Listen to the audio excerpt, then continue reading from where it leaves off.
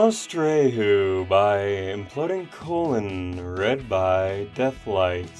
Chapter 16, Flint.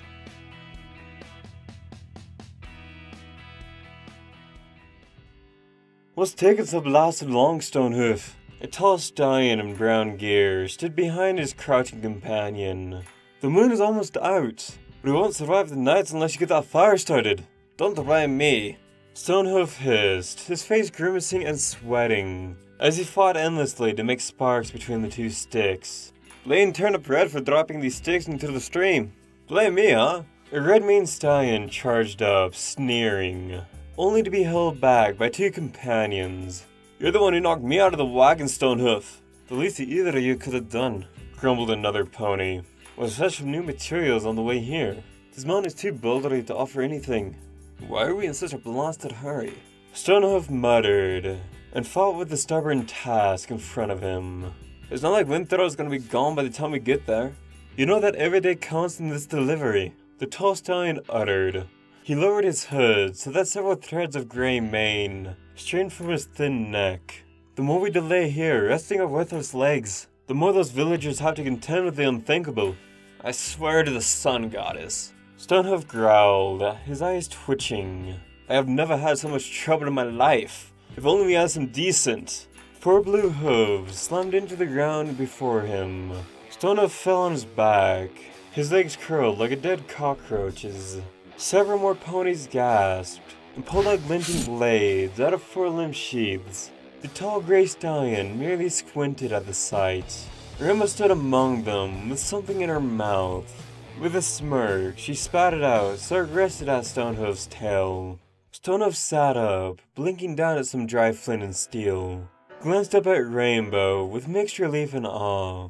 All around the camp, ponies muttered, "Great heavens, a Pegasus? Where does she come from? I've heard about them, but never before have I seen one. Are those real wings?" Rainbow merely smiled. Her eyes scanned the crowd.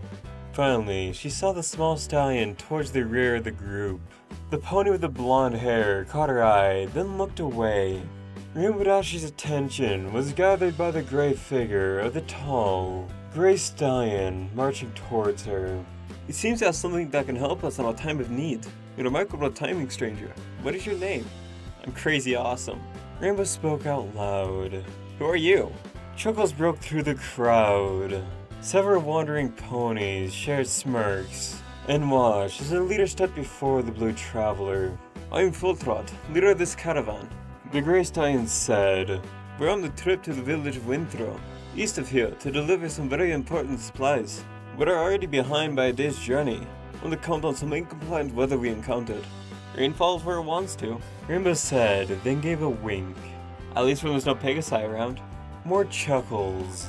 The elder, however, was more curious than amused. "How young are you, traveler?" He paced in front of her, his eyes narrow. "You saw no more than 20 winters. I'm old enough to know a party that's screwed when I see it." Rainbow pointed a hoof at the unlit fire. "If you don't get that blazing, you might as well kiss getting to Winthrowh on time goodbye." "Winthrowh? Whatever. And no doubt you would like some payment for lending your resources?" Fulltrot exclaimed, gesturing at the flint and steel. Rainbow Dash licked her lips and gazed across the camp towards the wagons. "I sure wouldn't mind a change of menu from the crumbs of bread I've been eating for a solid week." She glanced at the elder and smirked. "If I can afford it." His eyes were briefly resting on her golden pendant with the ruby lightning bolt. Slowly, he nodded. Yes, I do believe you can." The stallion turned towards the group, whistling shrilly, and waved a hoof as he spoke. "Alright, stallions. We finally have the means for starting a fire, so no more lazy and slacking about. Let's get the meal prepared so we can rest sooner for tomorrow morning's journey." As Ironhoof sparked a fire to life, easily with Rainbow Dash's ingredients, the many ponies wandered every which way to gather whatever dry leaves and twigs they could find. A dull, crimson light swam across the clearing, and Rainbow once again saw the golden mane of the lanky stallion to the rear. He was trotting briskly towards the cluster of dry bushes when two other figures roughly bumped into him. "What do you think? You're going someplace." "Yeah, someplace. What gives?" The short-haired pony doubled back from the brutish contact. cleared his throat, and rasped forth. What does it look like I'm doing? We need to start a fire. What do you mean we need to start a fire? Yeah, the other large stallion chuckled. You're cooking duty, remember? Sunplate groaned. Again? His voice cracked as he gestured towards the wagons. I was stuck doing that for the last 3 nights in a row. And if you don't fly right, your face will be stuck on the side of the mountain. Now get the move on, you stupid colt. Sunplate sighed, rolled his eyes, and marched in a lurching fashion towards the wagon.